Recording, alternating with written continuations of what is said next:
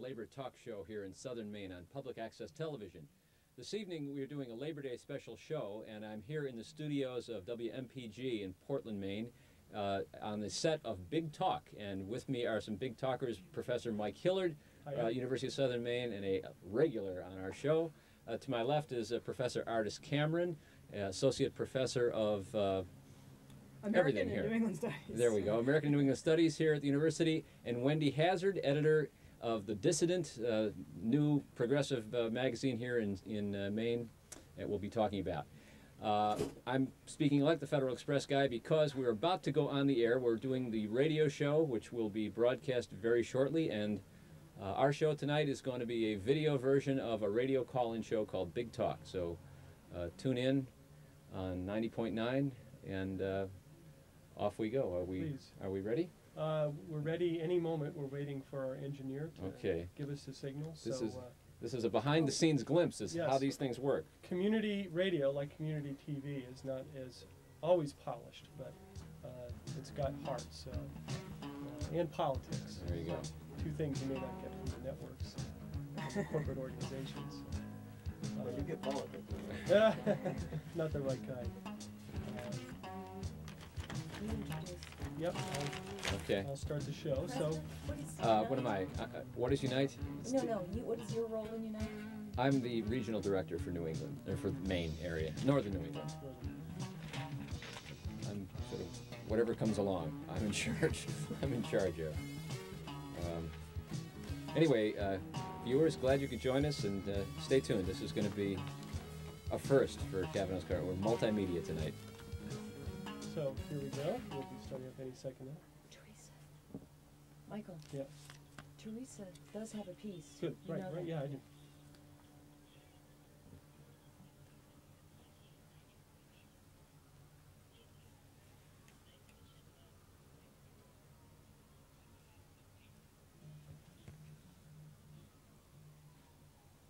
And listeners, welcome to Big Talk on WMPG. This is one of your hosts, Michael Hillard. I'm here with my co-host, Wendy Hazard. Wendy, welcome. Tonight, we're doing a Labor Day show in honor of Labor Day coming up this weekend on Monday. And later on in the show, we'll be exploring issues that have to do with labor and working people with two excellent guests for this type of subject. We're going to have a professor of American New England Studies and a labor historian, well known for her work on women, Ardis Cameron, and we'll also have Mike Cavanaugh, who is a regional director for a union called Unite, and I will spell out what Unite is in a couple minutes here. As we normally do when we start our show these days, we do a quick schmooze about the news. This past week there are many things to talk about, but we're going to keep it short because we have two very good guests tonight. We want to get to them quickly. We'll have a feature in a couple minutes after the schmooze, and then we'll get to our guests in a short while. We'll remind our hosts that, our guests rather, not our hosts, our listeners, remind our listeners that this is community radio if you can't tell, and it's also a call-in show, and we welcome your calls and comments. The number here is 780-4909. So Wendy, I wanted to talk for just a moment about this this month's issue of the Dissident, which you know something about, well, right? I'm thrilled and delighted to talk about the Dissident. This is the third issue. The third issue? Of the Dissident, yeah. What is the Dissident? Well, it is a journal of political and cultural analysis. It's a Maine journal, and really we brought together. It's a consortium of folks. It's a group of academics, teachers, and also activists who work in various different fields to bring about social change, who are concerned also with peace and justice. And so all of these people have come together and created a journal, hopefully that will meet some important needs that we felt that Maine has, really to provide an alternative, progressive voice in the media for Maine people. Well, I have to say that I was very excited when I got this week's issue, and I think it really does fill a vacuum. The Maine Times is pretty good. I mean, there are some progressive things said and done in the media, present company included. But that being said, in terms of print, there's really not much out there that has a clear progressive political perspective. And this month's issue really caught my eye.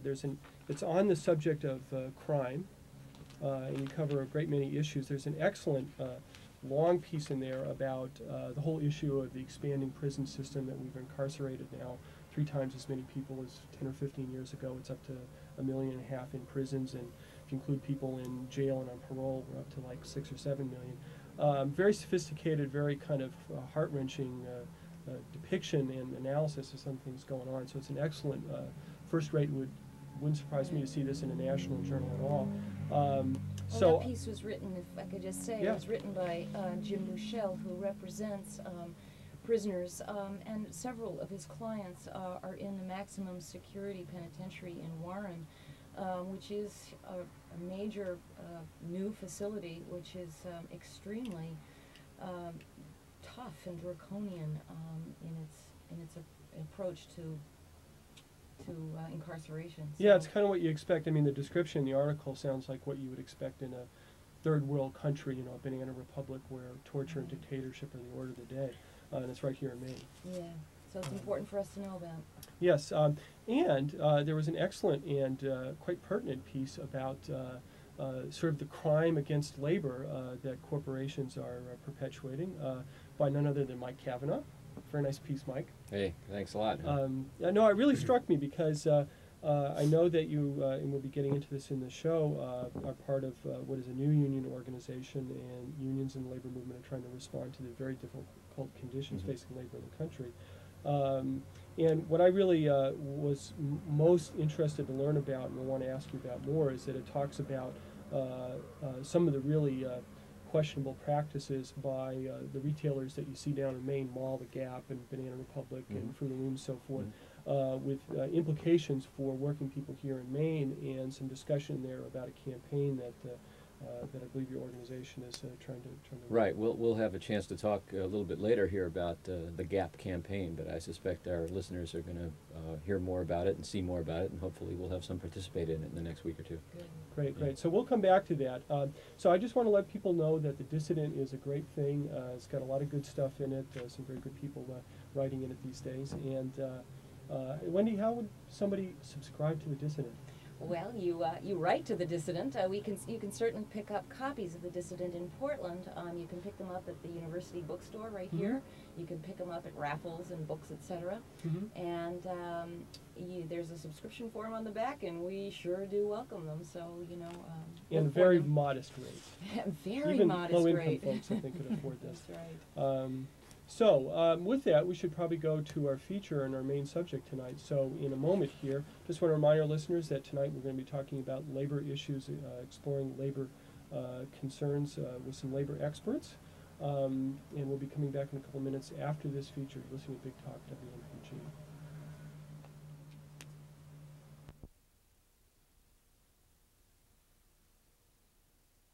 Labor Day was founded to honor the struggles for decent wages and safe working conditions. Today, working people are under a whole new set of pressures. Living standards have declined for many, and people are working longer hours to make ends meet. With Labor Day 4 days away, I wondered how people were feeling in this current climate, where unions are being attacked, and some members of Congress are talking about eliminating the minimum wage. Here's what some people had to say about Labor Day. It's a celebration of all the hard work we do in this nation, the United States of America. Probably just another holiday for me. Nothing special. Well, I don't really associate Labor Day with labor. I associate it with all the tourists going home. And that's the reason why they have the day, is because of the workers get the day off. I don't think the stores should be open on Labor Day. I have to work that day. No kidding, me too. We don't even get holiday pay for it. Oh, I think the working conditions are better, from 20 years ago. Have to work harder and harder. Make less money. More that's like $5 an hour jobs, like retail jobs and that. There's no substantial jobs. Even if you go to college and that, it doesn't guarantee anything. I mean, I have so many friends that went to college and they're working in, Sears or whatever. But I mean, college degrees should get something from it. Overall, things are fairer, and people are being treated more equally. And conditions are much more improved. The companies aren't loyal to their employees now, and the employees don't have to be loyal to the company. Minimum wage is too low. Can't support a family on $4.35 an hour. I think most people don't probably know that, but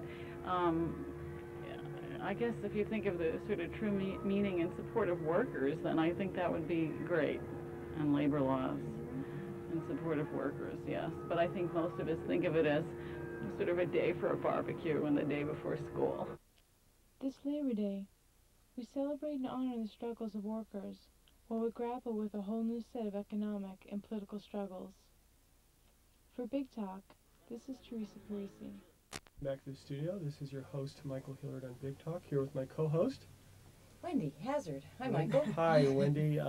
And we're here tonight observing Labor Day with some people who are intimately involved with matters that have to do with working people. So let's introduce our guests formally now.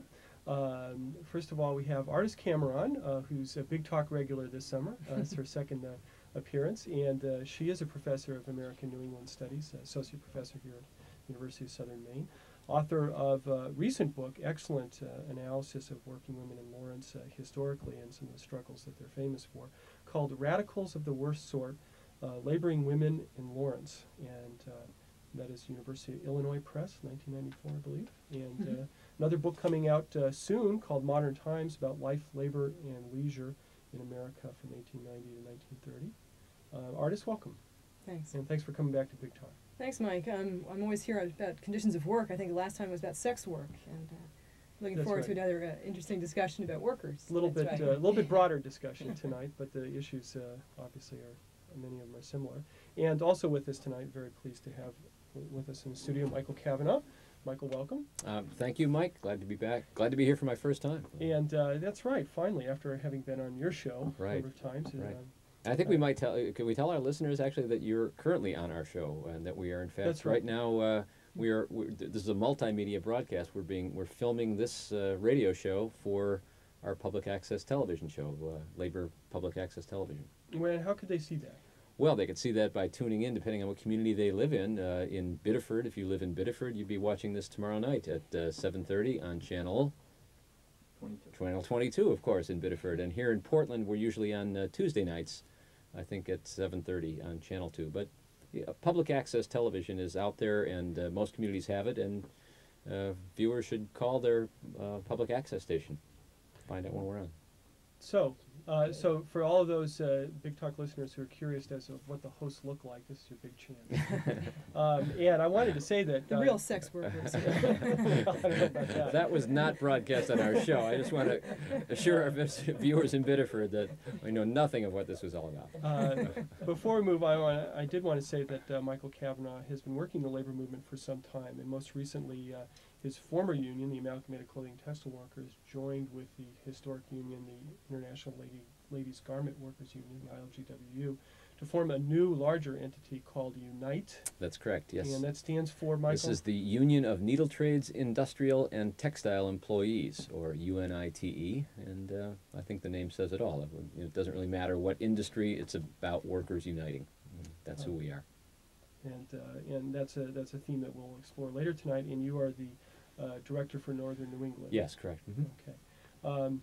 So, why don't we turn to a discussion of things labor? And I wanted to start off tonight with some things that I know have been on your mind, and I think were being discussed in the studio before we went on air here. And that is, listening to what we heard in the feature, it's not too far of a stretch to say that, in the last 20 years, it's almost as if there's been a silent class war being waged on working people. We have, declining living standards, probably for the bottom 80%. Wages, peaked in 1973 and now fallen down, I think, to where they were in 1959 for the average worker. We've had the rise of what's become the disposable worker. Corporations make no more commitments, employers make no more commitments to their workers anymore. They don't offer benefits, they don't offer permanent status, and it's almost to the point where a lot of workers are working day labor, like what we used to see 100 years ago in the throes of the Industrial Revolution. An attack on workers' rights that has been sustained for 20 years and has made the idea that we have worker rights and labor law in this country kind of a sham. And last but not least, in recent years, especially with the Republican victory, quote unquote, last fall. The 20 out of 39% of American voters voted in Gingrich and company. The scapegoating of women and non-whites, and definitely workers, and in the area of affirmative action, one of the gains of the labor movement. So we see this kind of class war going on. Is that too strong a language to use, Michael? I think it's quite appropriate language, actually. We are always accused of fomenting class divisions and class hatred and so on, and we're supposed to accept the myth that somehow there is no class society in the United States, that we're all middle class, or we're all, the American class or something. But in fact, I mean, most working people have, as you say, found their incomes and their standards of living, not just their incomes, but their overall standards of living, services, educational services and so on, declining. And it has not been by accident, and it hasn't been without struggle, and it has been it's been a class war that one class doesn't even recognize itself as a class, and it's losing.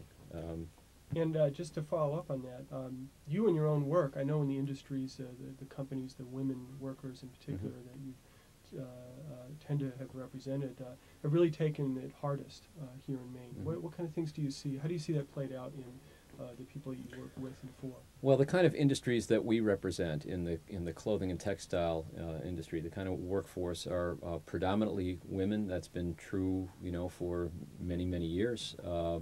And as probably, people know of the fact that, workers have lost their jobs. Plants have closed as they've moved to the south, and then from the south they've moved offshore to whether it was Singapore, Taiwan, China, Central America, or anywhere in the world. I think, interestingly, just in the last few weeks, really, some of the exploitation of workers in this industry has really gotten a lot more publicity around that whole slave labor camp that was uncovered in Los Angeles. The Thai workers. The Thai workers, the 70-some Thai workers who were literally slaves held to produce clothing for major retailers in the United States. And I think that there was so much public attention focused on that because people thought it was somehow so extraordinary, and how could this be happening in America in the 1990s? And I think as you peel it back a little bit and look underneath, you find that conditions aren't all that far off those conditions in factories really around the world, in employing millions of people. And there are over a million people employed in the apparel industry in the United States, primarily women, primarily immigrant or women of color in urban areas, and at very, very low wages. And that's been true. And I don't know, Ardis probably has a perspective on that as well. Ardis Cameron, why don't you weigh in? I remember reading that story, and it was like out of the early 20th century. I mean, you could see the shirtwaist workers who, Triangle Shirtwaist Factory fire in 1911, where about 142 women were trapped inside of a sweatshop on the 10th floor of a building in mid-Manhattan. Garment workers, all of them. And because they were literally locked in, they had no way to get out of that fire, and they literally jumped to their death. And that image was a very stark one in the early 20th century for the conditions of these workers, most of whom, as you pointed out, were women and immigrants or children of immigrants. And reading that paper, those images were very much like that, the same symbolic sort of catastrophe that finally shows on the surface of the public imagination that was buried there. And I often wondered what the difference is in some ways between the early 20th century in terms of the alliances that were made between the garment workers and middle-class progressives, and the lack of that kind of alliance really today as we look around at the garment industry. I think I remember working it out at some point. The Nation had an article last year about the garment industry and the Gap in particular, and they pointed out that for every $100 that's taken in for a dress, let's say a dress that's made and sold for $100, the worker actually gets 50 cents of that. And that's not different. That's not at all different from, as you pointed out, of what it was exactly in 1910. Mm-hmm. Yeah, they used to call that exploitation. You're right. They used to. Yeah, it's now the New World Economic Order or something else, but right, it's this New World Order. The same story. Yeah. I want to just we are gathered here, you know, looking towards the celebrating of the Labor Day weekend, and people are packing their picnic, you know, boxes and that kind of thing.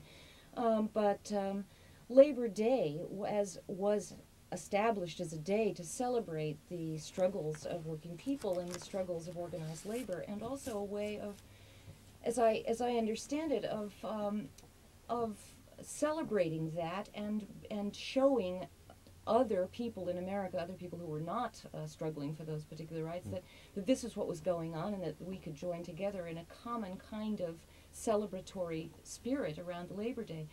What's happened to Labor Day? And I guess I throw that out to both of you. First of all, are we going to see a Labor Day celebration in Portland? Well, actually, there is going to be a Labor Day activity here. We're not doing a Labor Day parade. I mean, the Labor Day parades are happening in some of the large cities. New York has a traditional, very large Labor Day parade, and other cities do as well. Maine, we have not really done a big Labor Day parade really since the J strike back in '87, '88. I think was the last time we had a very large parade, rally, demonstration in Waterville around the whole J strike and so on. For the last few years, different things have been done to try to commemorate the day, and the reality is that people do look at it as a holiday, and it's a day off of work for working people, and they're interested in spending time with their families as well. So, to make a long story short, what we're doing this year is we, as the AFL-CIO and the Portland Labor Council, are sponsoring the last game of the season at Hadlock Field for the Portland Sea Dogs.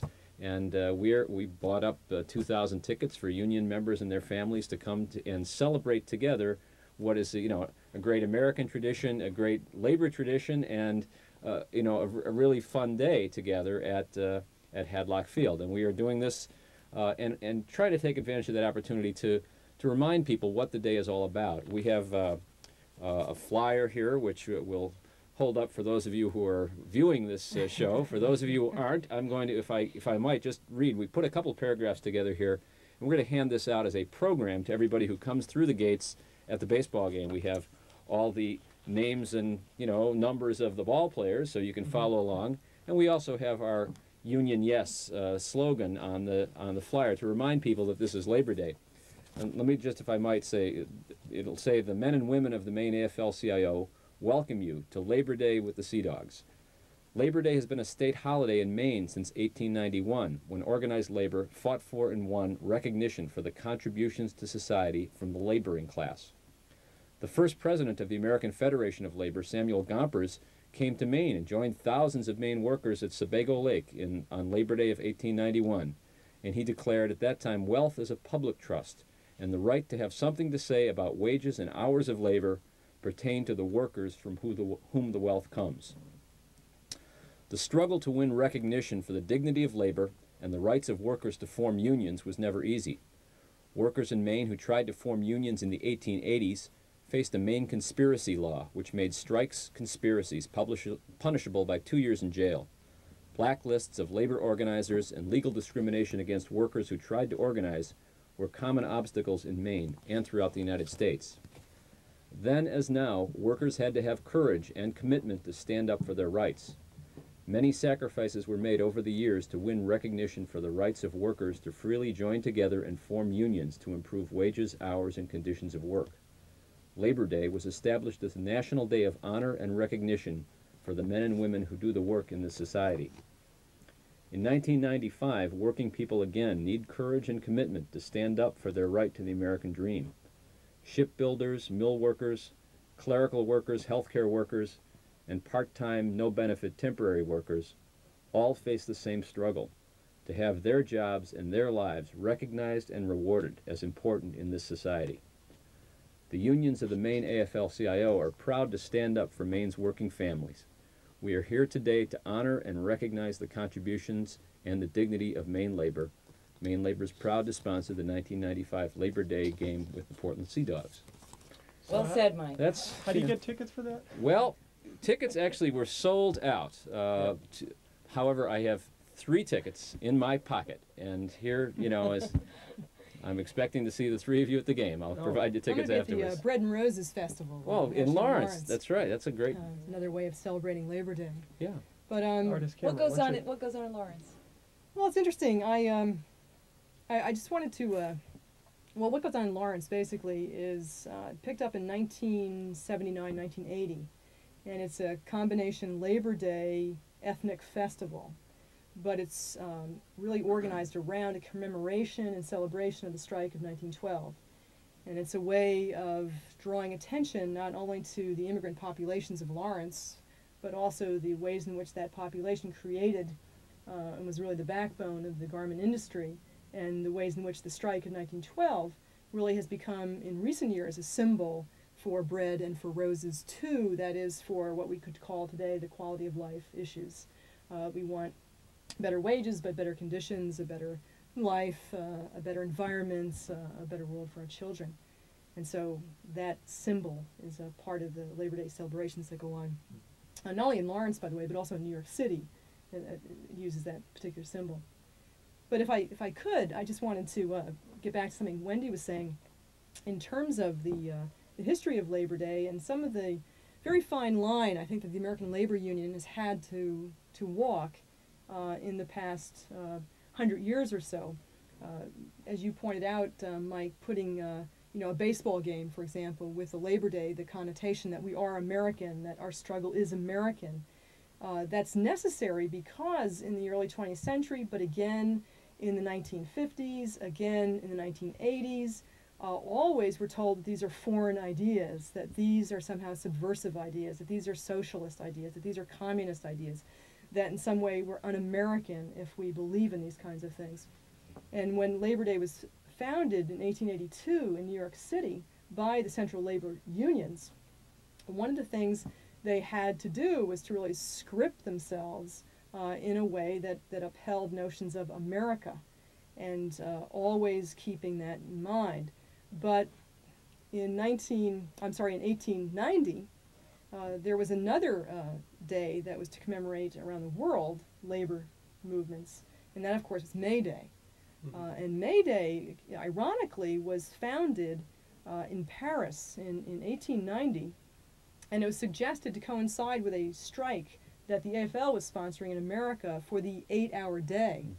But because it was in Paris and it was promoted by the Socialist Party, Americans felt very nervous about that. The AFL, I should say, felt very nervous about that, as did national leadership. And so there was a distancing between the May Day event and the event that we now call Labor Day on September the 5th, or the first Monday in September. And so you had this real divide, so that most of your radicals, your socialists, your communists, your leftists, and your immigrants would march traditionally on May Day, while the more craft-oriented, skilled workers, male workers would organize and march on the first Monday of the month, which is Labor Day. So you had this split that has gone back and forth in America throughout the 20th century. And I think it's a tragic, split. And I think we need to do a lot, I think, to bring back the left, the American labor movement. It's critical at this point, and I think if you're looking for the past 20 years, some of the discussion I'd like to talk about later, about this decline in American labor, decline in the environment, decline in working conditions, but also an increase in the number of hours people are working. Part of that is a result of the purging of the left in the 1950s and the purges that went on really in the 1980s too. And I really think that's something we need to address. Can I follow you up on that, because you mentioned earlier, Ardis, as a result of the terrible tragedy in that the 1911 Triangle Fire, that galvanized people's attention, and it was such a tragic event that, as you were suggesting, that it reached out, the message of that reached out to middle-class women, reformers, and became something that the labor movement could then reach out into that sort of middle-class group. And again, you see that distinction between do we want to stress the sort of radical international aspects of the labor movement, or are we trying to build a base in this country, which, as you, Mike, were saying, we have this mythology about the classlessness of this country. And how does that work? I mean, is it really possible to bring those two strands together in the labor movement? I have an opinion about it. Yeah, my opinion is that it's absolutely necessary to do. I think it's possible around issues that people can identify with as sort of social justice questions. I mean, when labor can get marginalized as a special interest, that it's defending its own, allegedly privileged position. I mean, it's sort of a joke if you're actually a worker to think that your position to be able to work, long hours for low pay is privileged. But nonetheless, that is the way it's often characterized. But when we are able to focus around issues that I think people can sort of see the social justice connection of, and maybe I might at this point sort of talk about, you made reference to this gap thing earlier. I think this fits very well right here.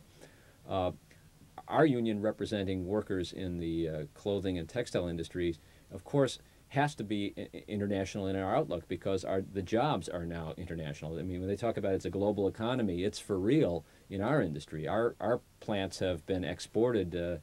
NAFTA, GATT, et al. Are realities, and as a consequence, we have our jobs and our members' livelihoods are directly threatened and undercut by corporations who are able to exploit workers in the third world at very low wages. Right now, today, we have last month I had the opportunity to meet some workers from El Salvador and Honduras who are up touring the United States, sponsored by our union, because they were fired for trying to organize a union in their own plant. There's one plant in particular in El Salvador. It's a plant that makes clothing for companies including the Gap, which is sort of how the Gap gets into the story. It's not owned by the Gap. It's a so-called maquiladora plant that's owned actually in this case by a group from Taiwan, but nonetheless they produce work for companies like the Gap. And the women who work there are young women aged 14, 15, 16 years old who are working 14-hour days. They average 56 cents an hour, and they are cruelly exploited. They came to the United States, they came to our union's convention and spoke about their conditions, and they connected with the women who were at the convention who work, for $6 and $7 an hour, who struggle to make, clothing for those same giant retailers. And one obviously is being played off against the other, one underbidding the other. Well, we are trying to publicize the plight of the workers of El Salvador, in this case, who are making clothing for the Gap, because it's a tragedy that's happening to them, but it's also undercutting all of our standards here, the standards of work and working conditions and wages for workers in this country. Fortunately, there have been some columnists, Bob Herbert of the New York Times, prominent among them, who's picked up on the story and has publicized it, written some articles which called Sweatshop Beneficiaries, How to Get Rich on 56 Cents an Hour. That's referring to how the Gap gets rich by paying 56 cents an hour for production of its clothing. How the Gap is selling a shirt for $20 that they're paying the laboring people 16 cents to produce. And so where's the rest of the money gone? Let me interject for a moment. As we always do in the middle of the show, we take a very short break. And so I want to remind our listeners that you're listening to Big Talk on WMPG, Gorham, Portland, and we'll be back in a moment or two. Please stay with us. With my co-host, Wendy Hazard. Wendy, welcome back. And we're also here with our guest, Ardis Cameron, Associate Professor of American Studies here at the University of Southern Maine and a labor historian, and Michael Cavanaugh, who is the Northern New England Regional Director for Unite, which is the union of Needle Trades, Industrial, and Textile Employees. Thank you. Unite. And we're here tonight exploring issues that have to do with Labor Day and working people. And I'll remind our listeners that this is a call-in call-in show, and we have a number here, 780-4909. You can call in with a question or a comment. And we're we were talking about the exploitation of women here in the United States and in Central America by American companies like the Gap, and there's a campaign that we're going to come back and talk about at the end of the show. Sure. So we're going to turn now to Ardis, and Ardis, you've done this wonderful research about the complex struggles and the complex lives of working women in Lawrence, and there's so many lessons of that history that are relevant to these kind of issues today. We'd love to hear a bit on your work. Well, thanks for the opportunity.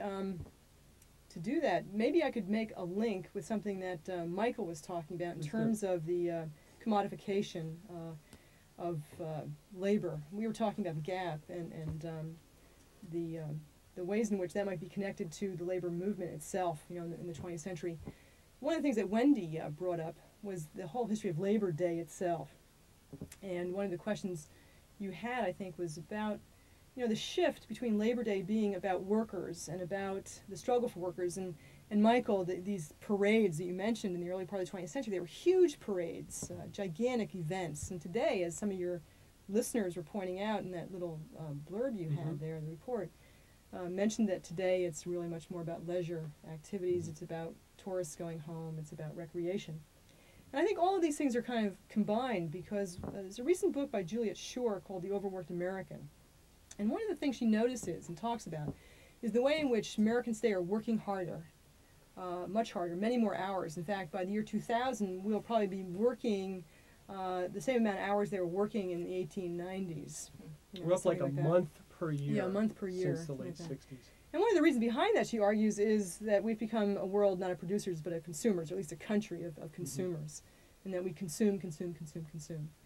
And it always strikes me of how people go to the Gap, for example, and you could drop $100 for a small shirt. I mean, these are very expensive clothes in a lot of ways. And in the early part of the 20th century, there was the same kind of shift, this kind of consumerist activity, where Labor Day itself became highly commodified. It shifted to the idea not of a politics, not of a movement for social justice and change, but as these people were rightly indicating, it shifted to a leisure time activity. And so here you see the ways in which the 20th century has increasingly commodified these various activities, including something as once so political as Labor Day. And so I was just struck by this way in which the tide is turning in some ways, how consumerism has played itself out for a lot of Americans. We have lots of things, but we're working harder for them, and we're getting less, and we've become depoliticized, And how can we get back on track? How do we get back to that moment, of bread and roses in some ways? And I think, what we're talking about is these alliances between the middle class and the working classes. The myth that there is no such thing as class struggle or class war is just that, it's a myth. And it's not something that just came out of nowhere. It's perpetuated on purpose to divide people. And I think today we're seeing that we have to reach across those classes once again. And we need to really rethink our consumption patterns and what that's all about when we go to the mall and buy something from Gap. And I think that this is the beginning of a great moment of change and transformation of how middle-class consumers can do something to change the ways in which these activities go on, the ways in which workers are exploited in Nicaragua, El Salvador, Hong Kong, and in New York City and California.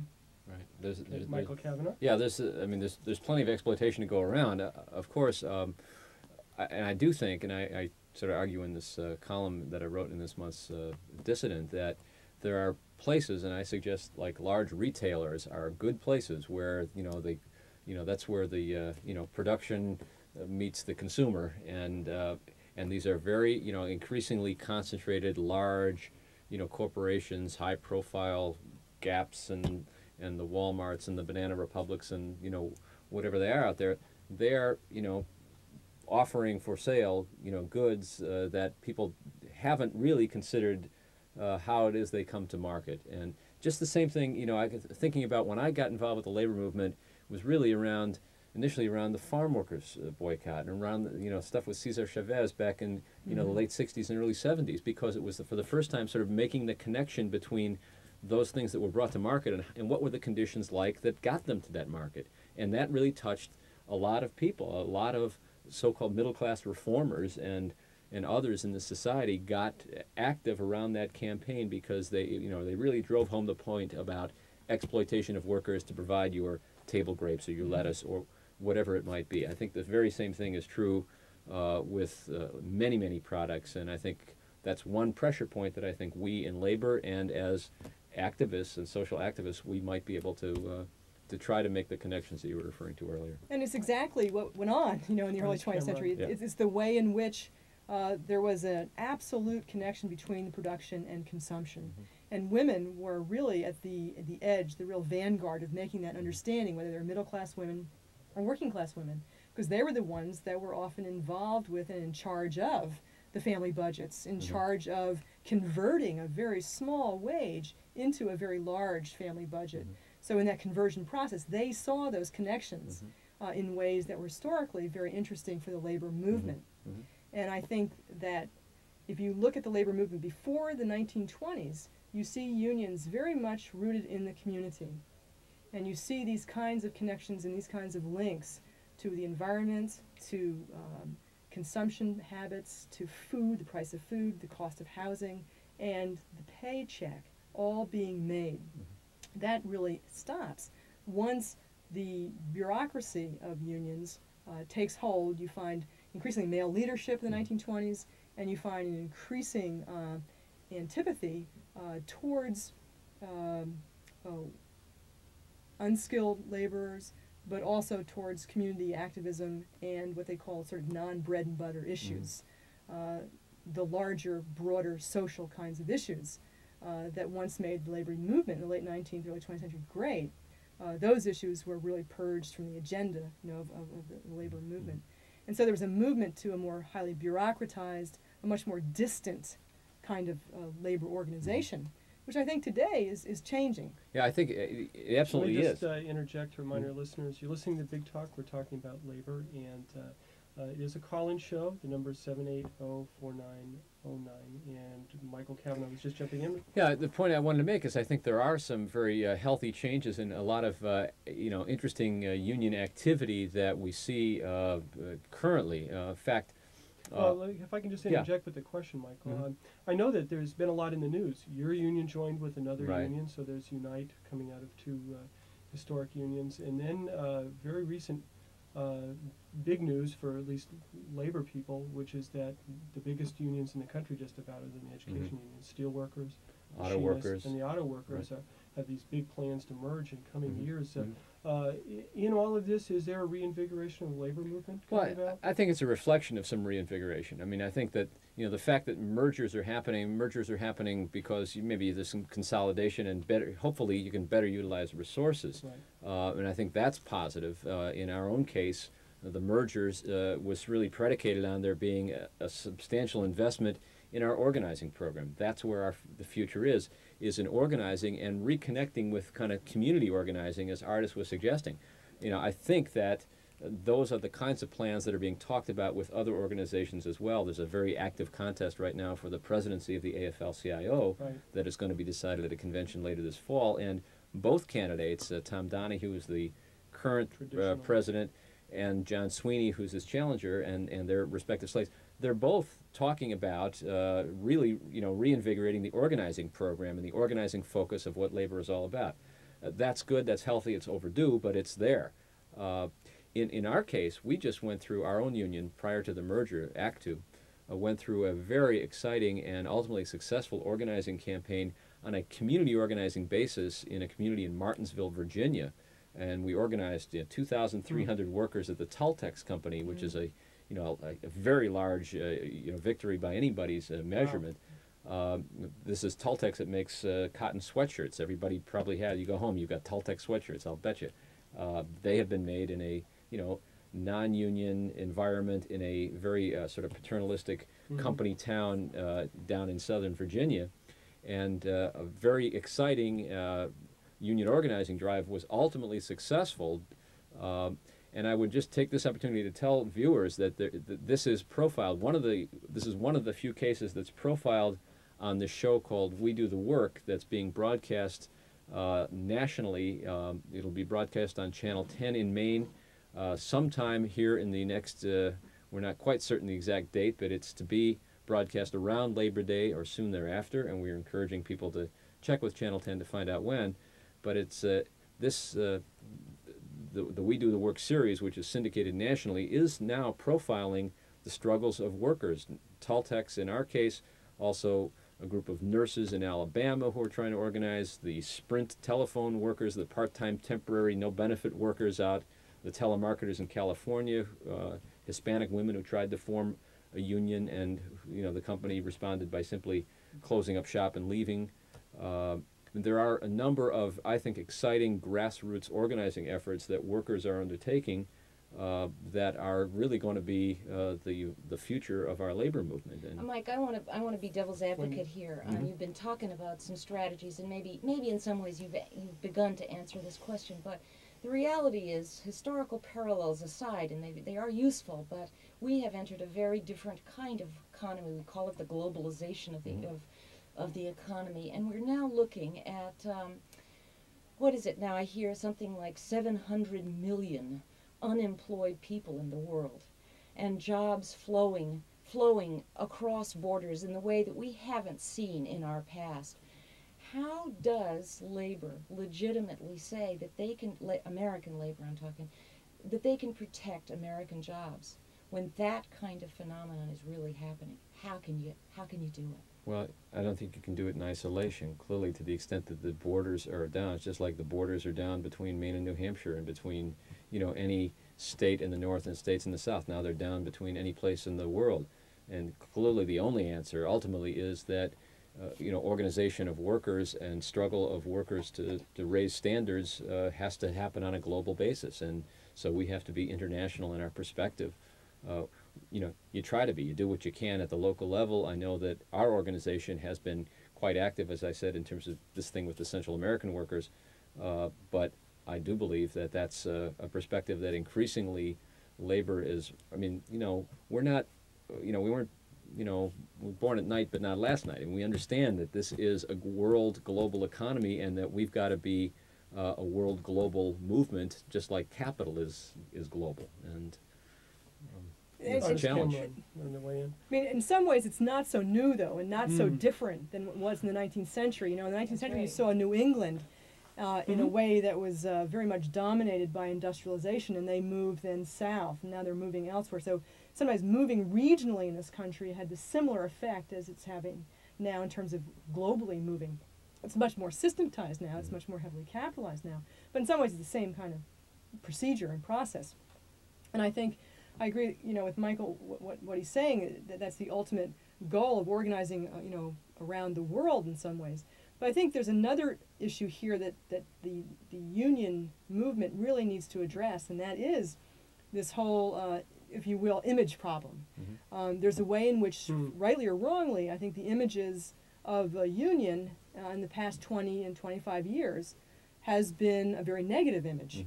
And I know that's been purposely and systematically created by a variety of people. But if you look at various states, you'll see these right to work laws have been popular laws and have been implemented in what? How many? 11 or 19 states. Tell us, Ardis, what our listeners, what is a right to work law? Right to work laws basically were passed. Has nothing to do with the right to work. It has nothing to do with right to work. There are no rights. No.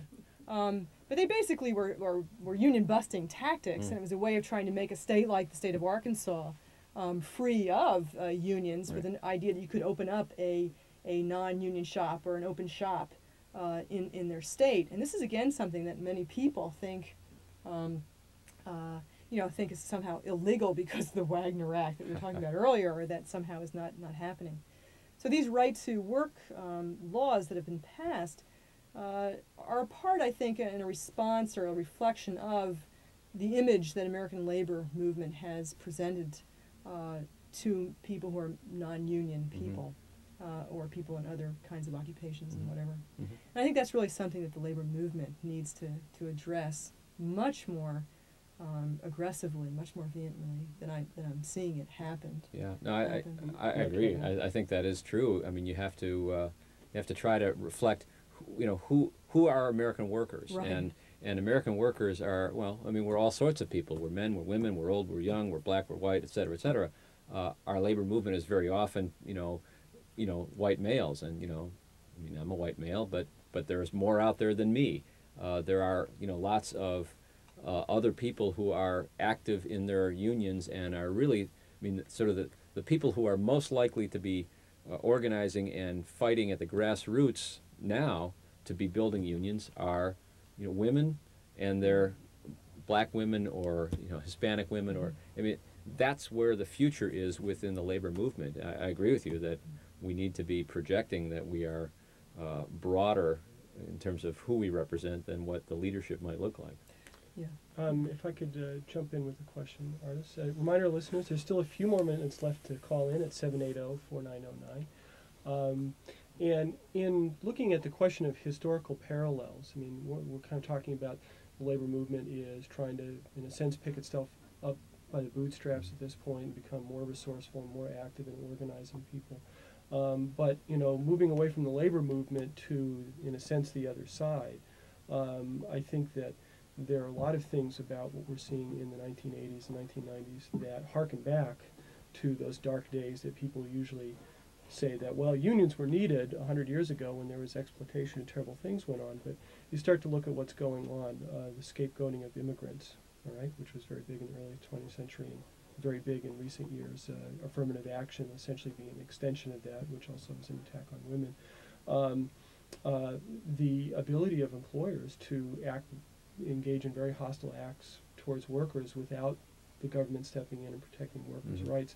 That was a characteristic of that time, and that's come back where the a national labor law under the Wagner Act passed in the 1930s has basically been just about repealed in practice, if not in law. And so, people can look back to the 1920s as a very dark time for American labor, and it's looking a lot like that now. But one thing that I think people who know America's labor history know is that however bad things look today, we can't necessarily say that they're going to be bad tomorrow. What is your sense of perspective on? Yeah, I think that's a good point. I think it's Cameron. important to remember that the labor union, the labor movement is not a monolith. It's not a single thing. It's very multiple, and there are lots of parts to it, lots of pieces to it. And its history doesn't march triumphantly, across time and through time from the bad old days to now the good old days in kind of incremental increases and improvements. I think as Michael was saying earlier, we've seen a real decline, not only in the number of workers who are unionized, but in the incredible standard of living in America has definitely decreased. And I think one of the sad things is that the splits that we were talking about and making allusion to, particularly the one between so-called, the feminist movement, let's say, and the union movement, that seems and is perceived to be split and somehow antagonistic to each other. If we look at the wages of women in 1990, we do see that women have moved from 57 cents for every dollar to almost 61 cents to every dollar. But that's not because women have gained money. It's because white men have lost incomes. Right. And so we have a lot together. We have a lot to share, and we're in the same boat together. And so the hostility that has sometimes played between a white male workforce, seeing immigrants and women taking their jobs, is really a tragic, seems to me, historically very tragic part of the recent union years, and it really needs to be overcome and realize that we're all in the same boat. The old union songs of solidarity and unite, and the idea that we're all in this. What's the classic thing? United we stand, divided we fall. I mean, it's really very clear, and the chickens are coming home to roost for the labor movement. And also, like the early 20th century, people have been focusing, Gingrich and the Republicans have been trying to focus the blame for these decline in living standards on African Americans and women getting some kind of supposedly special assistance through quotas and so forth associated with affirmative action.